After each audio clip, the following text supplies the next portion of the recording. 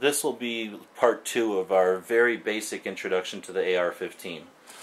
In our first look, we made sure that it was empty and safe, and then we took a look at its very basic components. I didn't want to make that video too long, so let's dig into a little bit more depth on it. So first off, we've removed the magazine, we've showed that it's cleared. Now let's take it apart.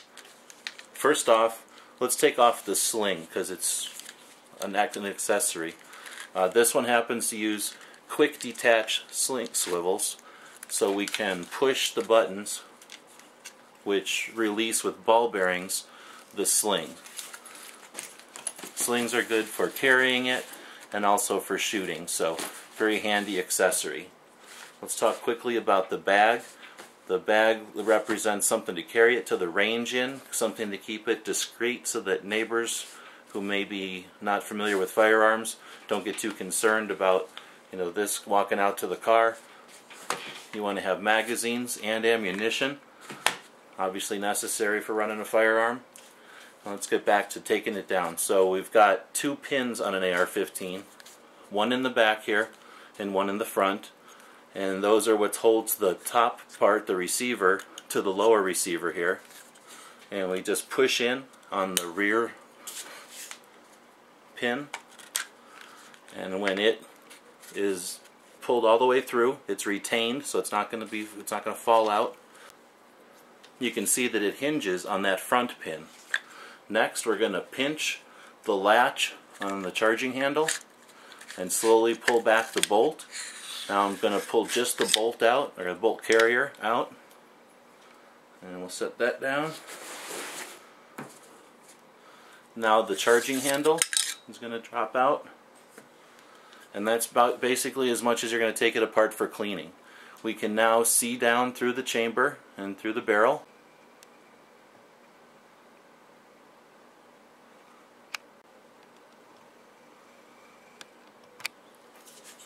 We can see the trigger group in the lower receiver. We can see that there's a screw here that holds the pistol grip in place. There's a nut that holds on the receiver extension.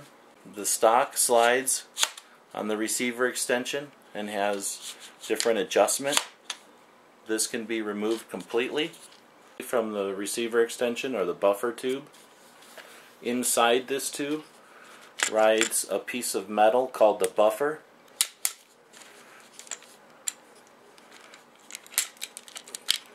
This piece of metal called the buffer, and a spring that extends all the way back through the tube. It's retained with a small pin. We can see the inside of the magazine well. We can see how the rounds are going to feed up into the chamber. We can see the lugs on the chamber there where it's going to receive the bolt. We can see its dust cover and its forward assist. A little closer look at the bolt carrier, the notches for that forward assist. Inside we have a bolt, and I'm not going to disassemble this, but this comes apart for cleaning. And then you've got that charging handle that comes up and rides the carrier.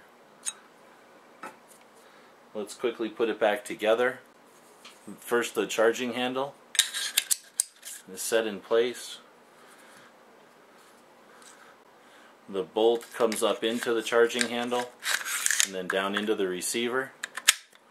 It all snaps into place, comes back.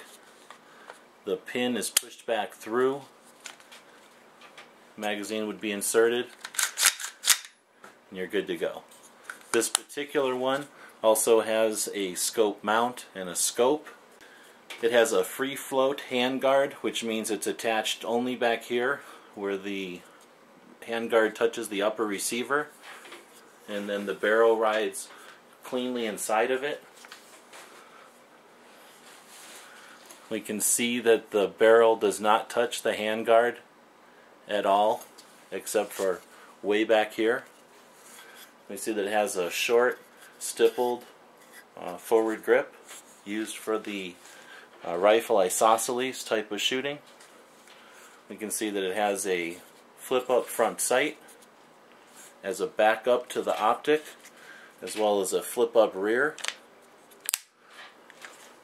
We've also got a light mount integrated into the body of the light for shooting at night. This one happens to have a muzzle brake that would accept a surefire suppressor. So this one's got a lot of bells and whistles, but of course there's lots of different ways to put together an AR-15. So this is a little bit more depth into the basics of the AR-15 and how it works. Don't stop here. There's lots of other resources available. Check out YouTube videos. Check out websites. Thanks for watching.